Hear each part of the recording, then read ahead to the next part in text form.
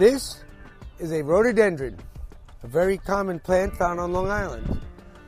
They do very well here with proper care.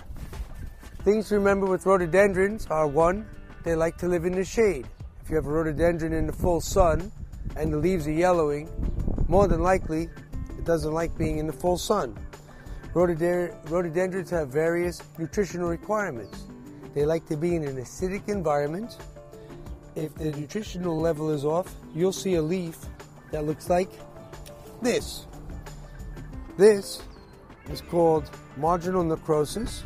This is a very mild case. This is indicative of a fertilization problem. These are the buds. These are going to explode into beautiful flowers in another 2 weeks. Thing that's also important to remember about rhododendrons is they need to be deadheaded. After they bloom, you need to remove last year's flower. Very important with rhododendrons, also very important with lilacs. Other problems that rhododendrons get, they get something called a black vine weevil. A black vine weevil makes a notch in the leaf like this, okay? This is done by the adult reproductive of the adult insect, okay? And they're just notching the leaves. This isn't the big deal. What does the damage to the rhododendron are the white grubs, okay? The larvae of this plant, of this insect, okay? The larvae eat the roots and eat the roots. And then what happens in the wintertime, when the winds blow, the plant doesn't have enough root system to allow the leaves to transpire, and that's how you get windburn.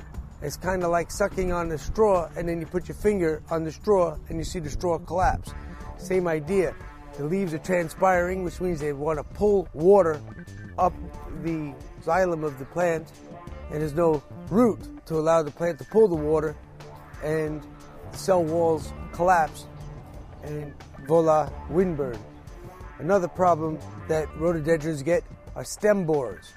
Very often you'll see an entire branch of the rhododendron dead. If you study in the crotch of the plant, if you look down, okay, in the crotch where the branches meet, you might see a little hole and a little sawdust. That is a stem borer. And lastly, a major problem of rhododendron is a fungus called Phytophthora.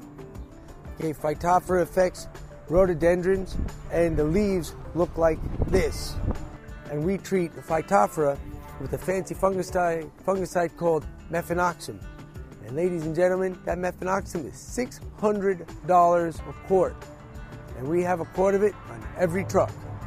So if you have rhododendrons, and you want your rhododendrons to be the best rhododendron they can be, you call Sterling Tree. Cut.